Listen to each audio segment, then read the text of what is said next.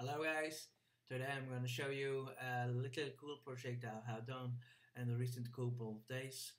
It's a Spotify client clone in open source, created and will be open source in the next coming days.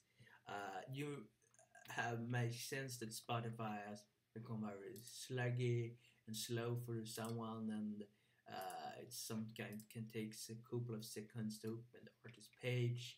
And I think if I love the client before 0.8x that was created before Spotify introduced the apps platform, which as of today is defunct.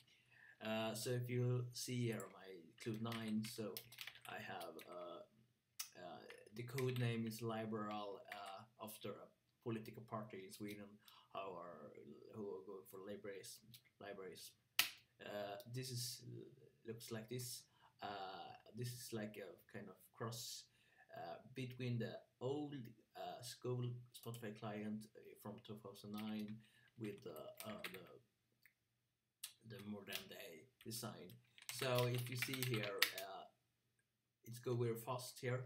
It is in beta, and you can you see plays opens instantly, and what the full code was that is going very rapid here.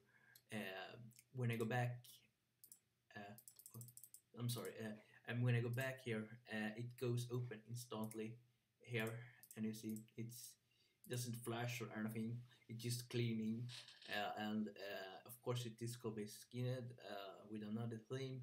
But the core thing is that it's cool because it's like it's theme for Spotify, which are very similar to the older clients, but that was very straightforward and clutter-free. Now Spotify has become so much of dirty codes, and it's very messed up.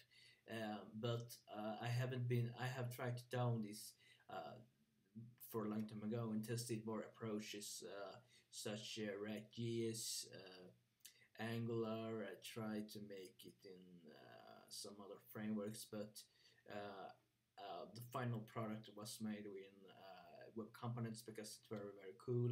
That makes it possible to make so fast because it's very low footprint, no overhead of external JS library. It's just a clean thing. And you see here the loading of the everything goes very fast. I can, if you go here to my profile, on my other profile, you can see it loads instantly. New log. If you go here, Spotify user Alexander Vachelius, it takes 1/2 second more. This because I'm using this official Spotify API for connection, and until recently you couldn't start and stop playback. So now I can start playback here from directly from my client here. But you need to have the Spotify client open because it utilizes the Spotify Connect endpoint. So it's just cheating here, so the client doesn't play the sound anyway. But the cool thing is that the Spotify client is very straightforward. You don't need to wait for a thing, and I'm planning to implement some cool features I really wish Spotify had from the beginning. I'm really glad to be able to finish this project, and this is my own personal world first solo hackathon I had now. So as you see, if you remember Spotify from 2009, you may get the deja vu now because it's very love-like, and I love that design. Before Spotify made it black and make it bloated, and I really hate the flat design trend. But I'm trying to combine the two worlds in some kind of parallel world approach where I make the client very.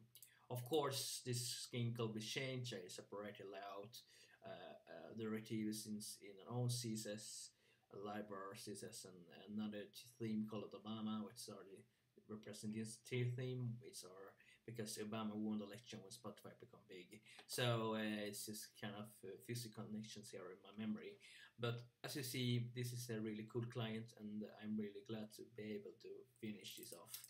And as you see, it should work here, yes.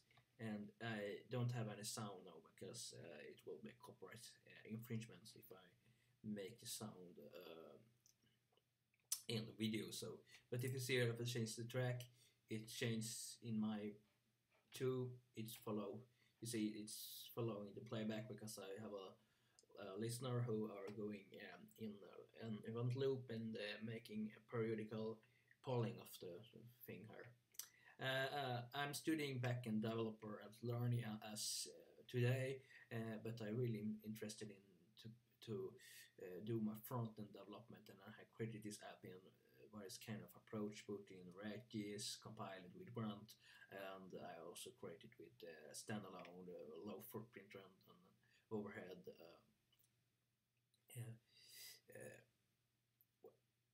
web components. I think web components is the future because I really want to go back to the core basic of web development.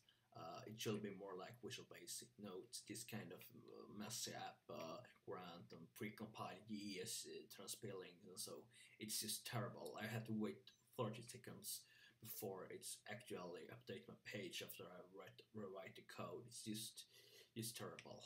I really hope is that 7 gets traction now and the browser updates so we can get past this terrible hell of web developer things that pre-compile JS, because it's just terrible.